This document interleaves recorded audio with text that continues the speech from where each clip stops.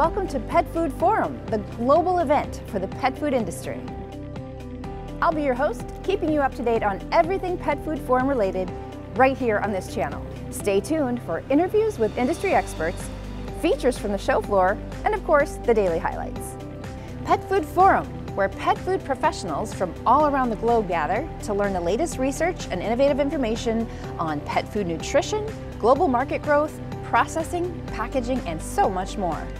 We're coming to you from Kansas City, Missouri, the heart of the animal health corridor.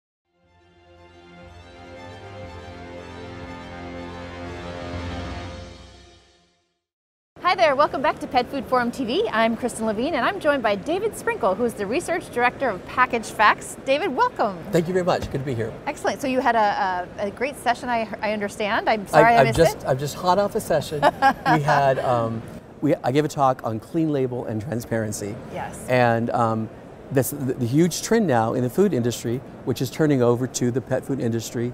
And what we talked about is what do pet parents expect in terms of clean label and transparency. Right. And what Give we us talked some of about, those expectations. We actually did some surveys for Petfood Forum for this presentation, and there was sort of good news and bad news. The bad news is that consumers expect a lot of things, and a lot of times they're contradictory. So they want things that are natural and organic, but also convenient, but also fresh, but also low priced. They want it to be comfort food, but they want it to be functional too. They want a comfort food that solves skin and health problems. Skin and coat problems, I'm sorry. So there's a whole thicket of consumer expectations, but we had some nice data on that. We had some data on the facts, somewhat unfortunate. There's a lot of skepticism about the integrity of pet foods and pet food marketers. Although the good news, the bright side of that coin, is that consumers do trust the brands and products they actually use. So there are a lot of companies out there are a lot of great products out there. Consumers are able to find the products that they want. And as it turns out, dogs and cats are very happy with the taste of their pet foods. Yes. So there's good news there.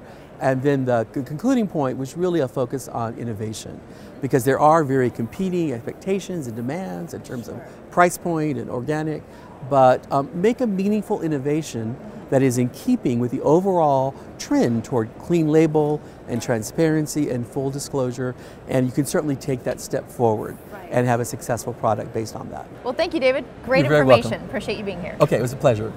And we'll be back with more on Petfood Forum TV.